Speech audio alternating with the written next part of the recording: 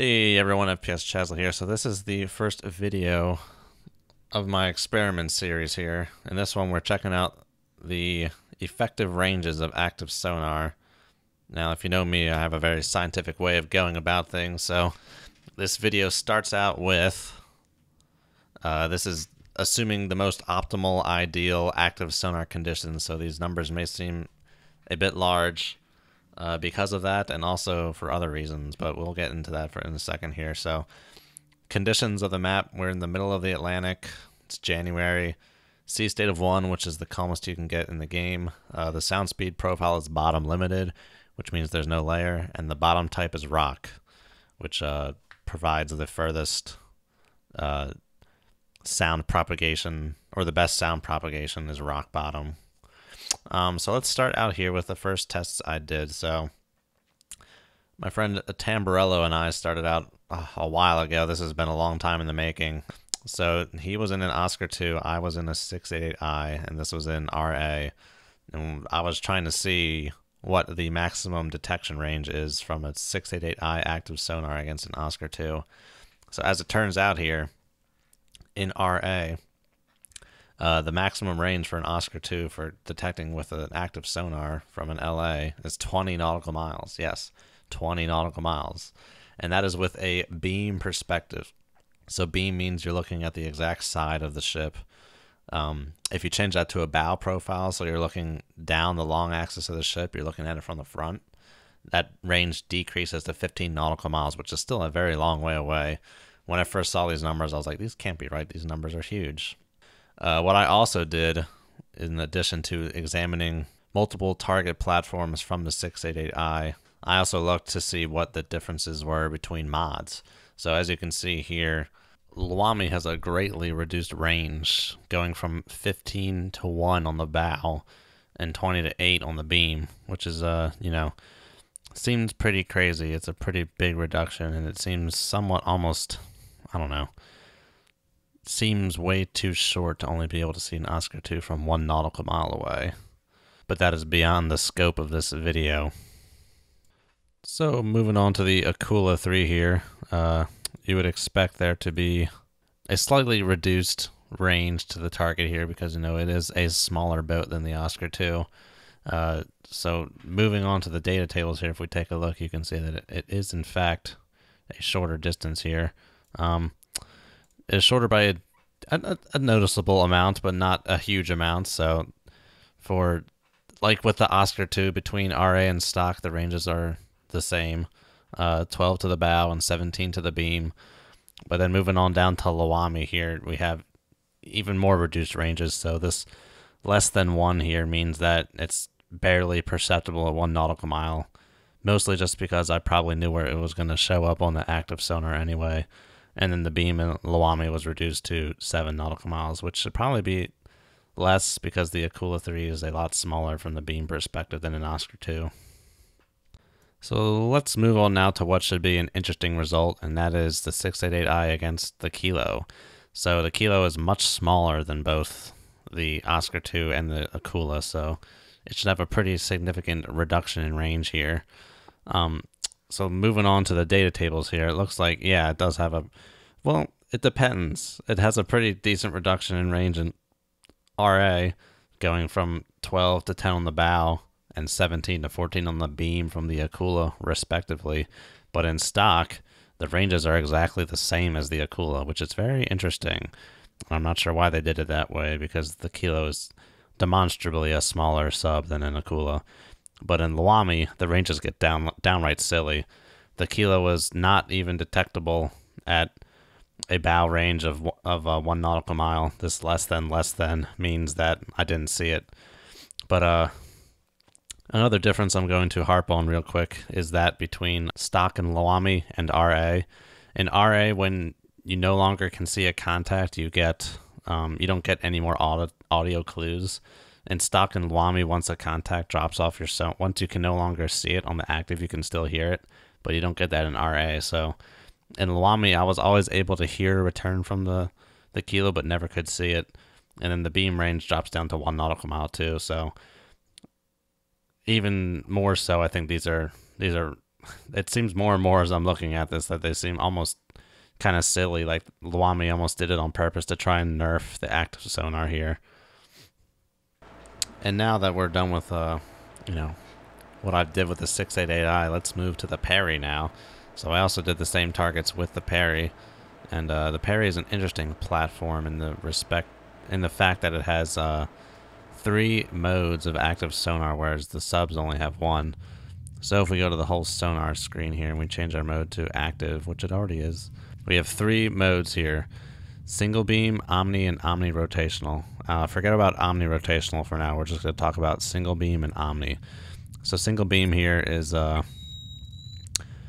press transmit here, and you get a beam of energy going down a narrow path here, which is plus or minus 20 degrees. So a 40-degree window is all that your sonar energy goes down. Now, if we go back and change this to Omni, you get sonar that goes across every single possible bearing. So the single beam is equivalent in power to the Omni, but it takes all this energy and focuses it down to that plus or minus 20-degree beam there. So that's the difference between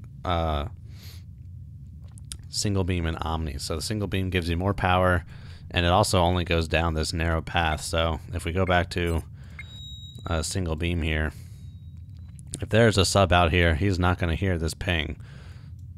So that's a good advantage to single beam, and it also increases your power too, so more likely to see something down this path. So now what Omni Rotational is single beam, but it goes across every single bearing. So what it does is it, in quick succession, fires off a beam, you know, down this way, and then adjusts it plus 20, fires off another beam, plus 20, fires off another beam, plus 20, fires off another beam.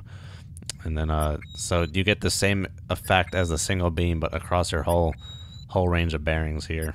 So let us now move on to the Perry Omni results. First off, as you can see, these ranges are very small. The Omni is very weak because it's, for whatever reason, it's just very weak. There's not as much power behind it as with an LA ping or a sub ping in general. And another reason for that is probably being so close to the surface. We did do sea state 1, but a certain level of washout or ambient noise is expected. So as you can see here, for RA, the ranges are actually reduced a somewhat decent amount, at least half, approximately half from stock. The ranges are reduced for all platforms, and a Kilo and akula-3 that they weren't even detectable. Going down to LwAmi, reduced even further, but the beam for RA and LwAmi is pretty much identical. For the Kilo and akula-3, the numbers are just about identical, but the Oscar 2 beam range is a lot shorter for LwAmi. So now let's move on to the single beam Omni Rotational results. Starting off with stock. Once again, stock has the highest ranges. 9.82 for the Oscar 2 beam is so precise because that is the Perry active sonar is limited to 20,000 yards, which converts to 9.82 nautical miles. So the Oscar 2 could potentially be detected further past that, but it doesn't matter because the Perry won't be able to see it. Kilo and Akula once again have the same ranges in stock, and Kilo and Akula-3 both have a nearly identical bow range as the Oscar 2, which is also kind of silly. Moving up to RA, these numbers seem to make more sense compared to the stock numbers. Oscar 2 results pretty much unchanged, but Akula-2 is lesser still, and Kilo is lesser even more. The bow perspective is very small. Maybe it shouldn't be that small, but who knows? That's for another video. And finally, going to LwAmi. The LwAmi numbers for the Oscar 2 actually are in good agreement with RA and stock, which is interesting compared to previous results. The Akula-3 ranges, just the bow is reduced, and the Kilo ranges are identical as RA. So let us now move on back to submarines. Let's go to the Akula-3 here.